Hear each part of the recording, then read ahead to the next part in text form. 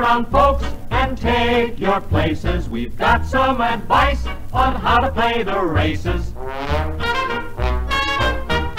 Oh, the owner told Clarence the clocker, and the clocker told Jockey McGee. The jockey, of course, passed it on to the horse, and the horse told me. Now there's a sleeper, they say, in the fourth race today. Little filly called Rockaway Rose, are you listening? She comes on with a burst and she'll win if she's first, but at least she'll be third if she shows. Oh, the owner told Clarence the clocker.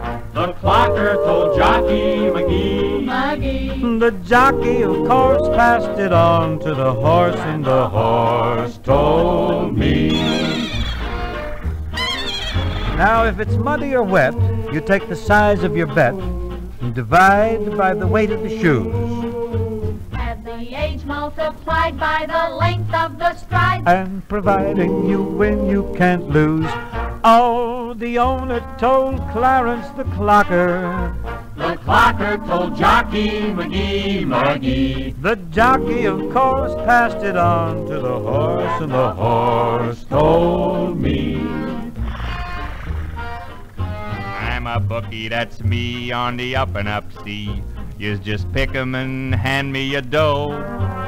If I lose, then I grin. Oh, but of course if I win, then I hop on a bus and I blow. Hey, where did he go?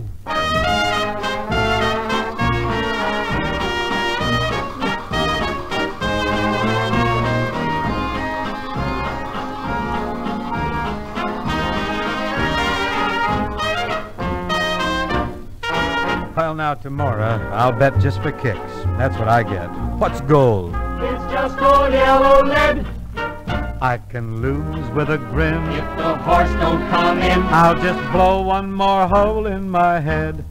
Oh, the owner told Clarence the clocker.